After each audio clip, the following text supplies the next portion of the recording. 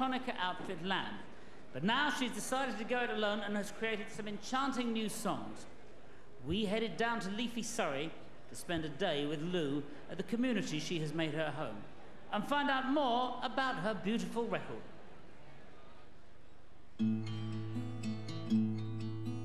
I've been living here in this community just over 2 years, and I came here when I needed somewhere to go. Wish I could run away from this pain I feel. There's been a lot of major changes in my life, and this album has been written as a kind of part of that process. You know, I think writing songs can be very cathartic, and if there's a lot going on for you, it's amazing to be able to put that into songs. Falling out of love can be so unreal. I was living in London, and unfortunately I parted company with my the father of my children and wanted somewhere to go, and I kind of drove here in my camper van with my kids, and the van broke down in the driveway. And it just felt like, oh, right, okay. This is where I will be for a while. Lamb was an adventure, I think, for sort of 9, almost 10 years of my life. The sort of key thing in Lamb, in the sort of creative process, was the fact that it was 2 of us. It was myself and Andy Barlow, and we were kind of like brother and sister in a lot of different ways. There was a kind of sibling rivalry going on. I think the process of making my solo album has been a breeze, I guess, in comparison to Lamb. Lamb was always about the struggle.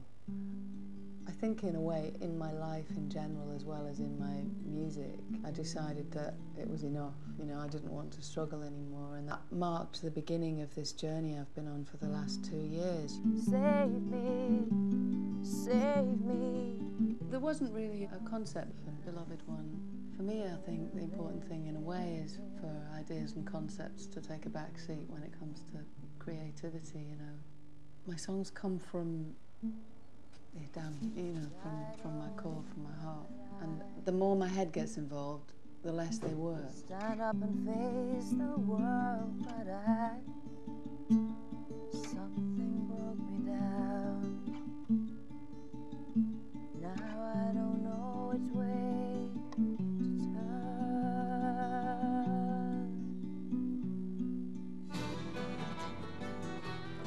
The song Beloved One obviously is written about a particular person who's very beloved to me. You are my precious one, and since my life began, I've been waiting for you, angel. Who is the beloved one then? Ah, that's for me to know. My beloved one.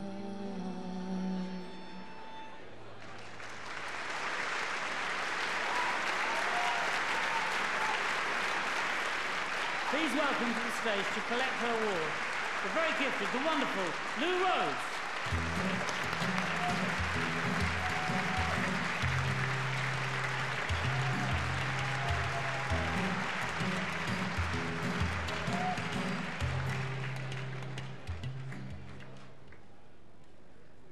God, it is heavy. I've waited all this time to make a solo record, and now I'm wishing I had band members to keep me company up here. But yeah, I made a record from my heart, and that's what meant a lot to me. But to get this award is an extra bonus. So thank you to everyone involved, especially Emra, who produced it with me, and to my beloved one. Thank you.